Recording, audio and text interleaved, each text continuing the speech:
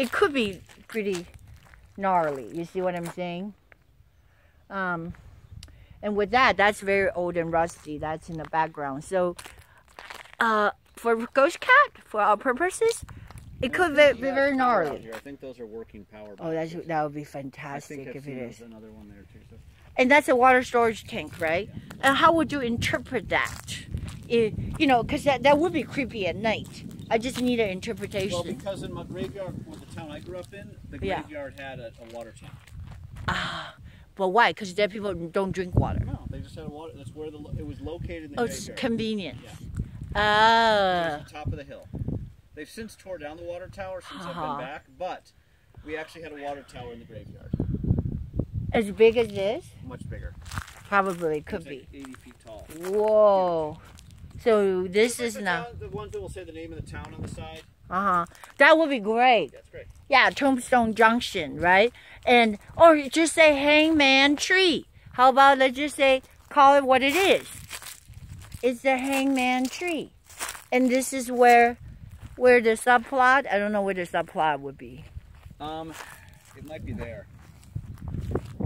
Which is getting closer to our other thing, but I would see them. Here's okay, I'm trying to breathe it in.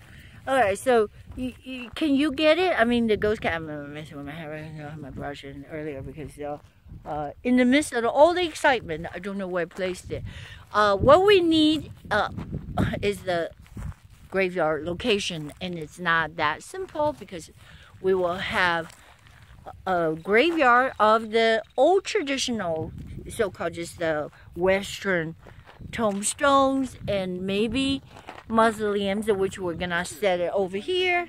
You see? Maybe it's down here. Regular graveyard. But we have to see. Yeah, we have to see that. Consider the grade. The grade is a little too much for a regular graveyard. You see? It's a mountain town though, so it's fine. Okay. So I guess that would justify. There. He can point up the hill. Where's and then the subplot. Now, here's the only complication is if we shoot the crime scene. You see those water barrels there? Yeah. But that little spot there could be very good for the subplot. Oh. Wait. Where's the crime scene? Sorry, you're talking about the mauling of the... Yeah, the mauling happens on a little pathway next to those black water tanks.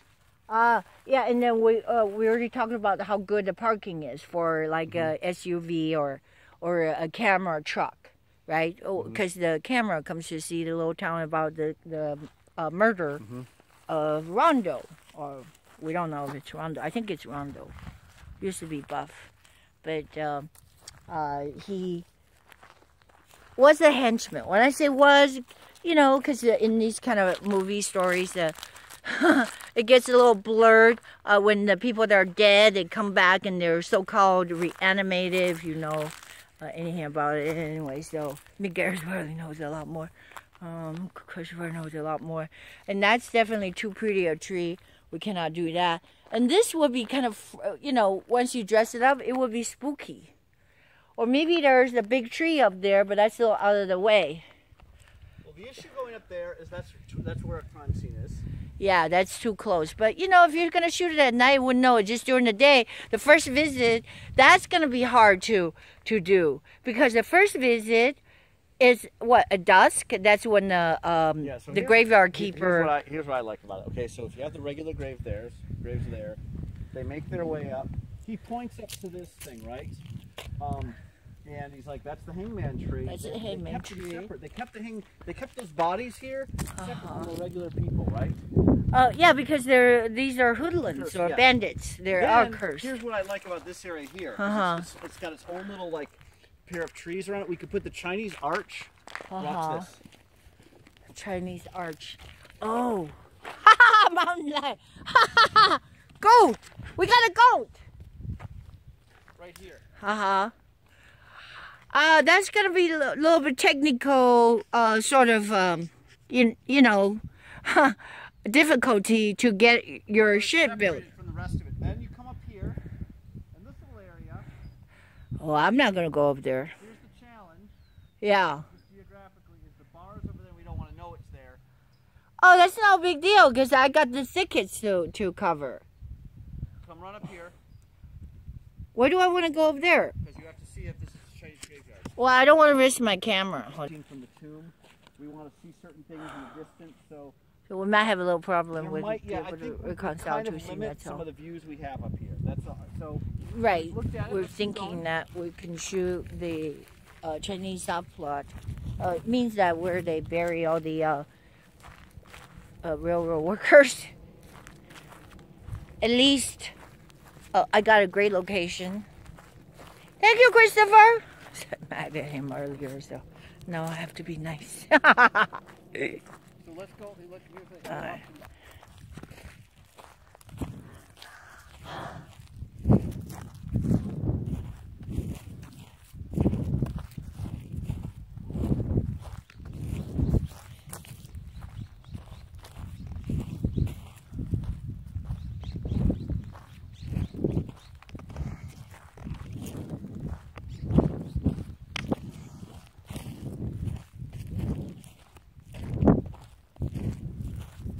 It's gonna be hard.